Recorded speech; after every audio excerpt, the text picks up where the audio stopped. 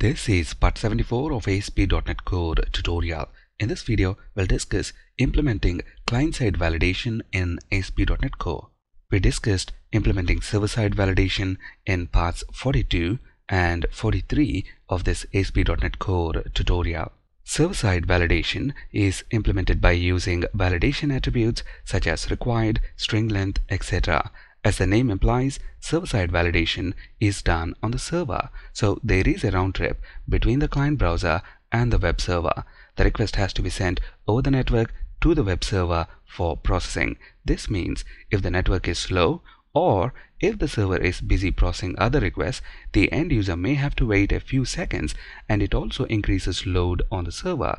This validation can be performed on the client machine itself, which means there is no round trip to the server, no waiting time, client has instant feedback, and the load on the server is also reduced to a great extent. Now consider this login view. We've got two input fields, email and password.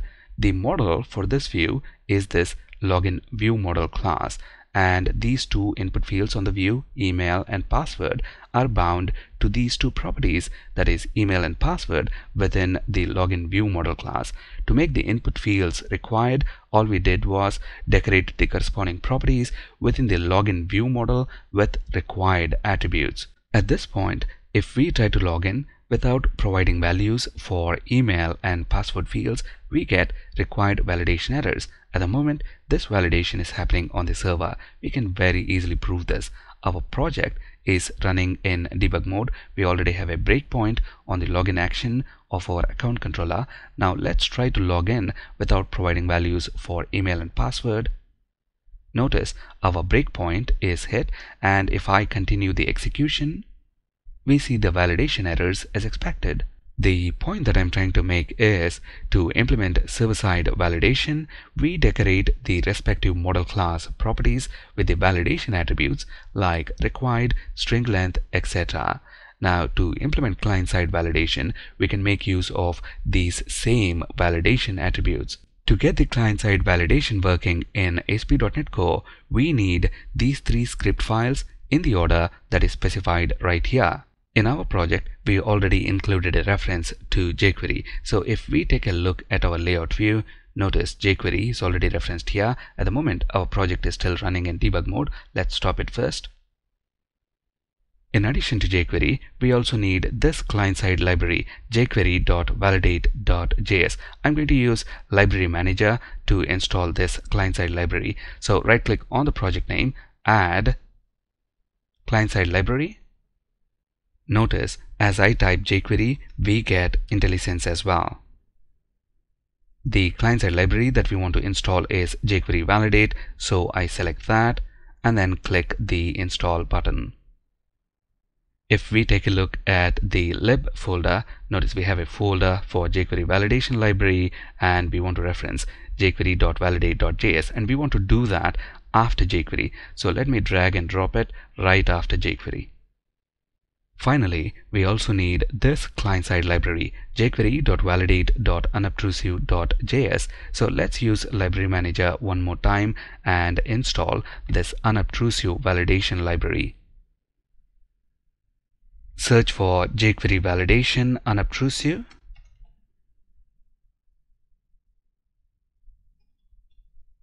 And then finally click the install button. There we go. We have a folder for jQuery validation unobtrusive. Let's drag and drop this script file after jquery.validate.js. If you're wondering why is this called unobtrusive validation, well, unobtrusive validation allows us to take the existing server-side validation attributes and use them to implement client-side validation. And that's exactly what we are doing here. We did not write a single line of custom JavaScript code to implement the client-side validation. All we need is these three script files in the order that is specified right here. With these three script files in place, let's run our project in debug mode one more time.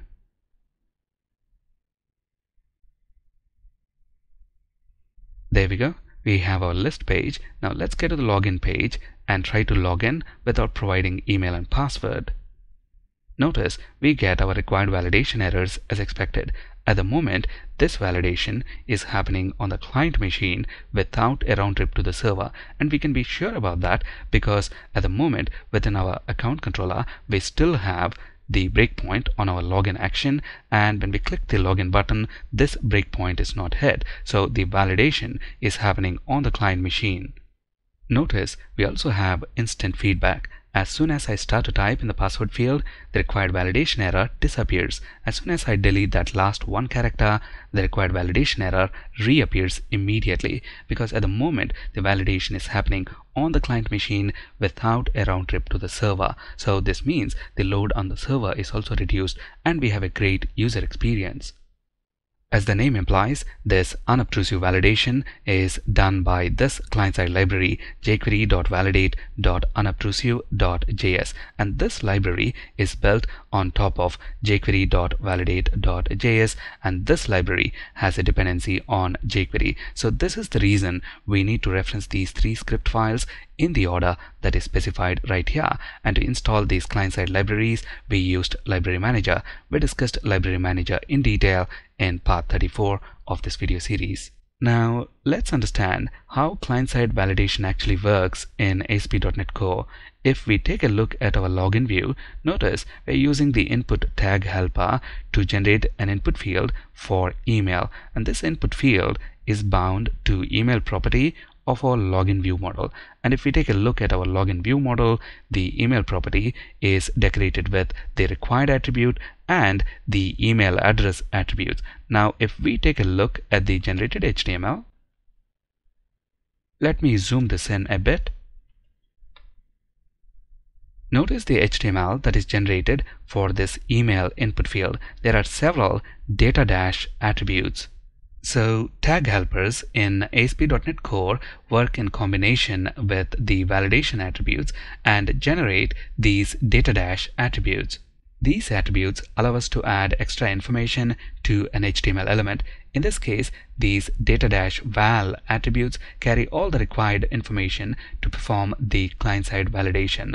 The unobtrusive validation library, that is jquery.validate.unobtrusive.js, reads these data-val attributes and performs the client-side validation. Next, let's look at some of the common reasons why client-side validation may not be working on your machine. Make sure in the browser that you are using, JavaScript is enabled. If it's disabled, client-side validation will not work. All the three validation scripts must be loaded in the order that is specified right here.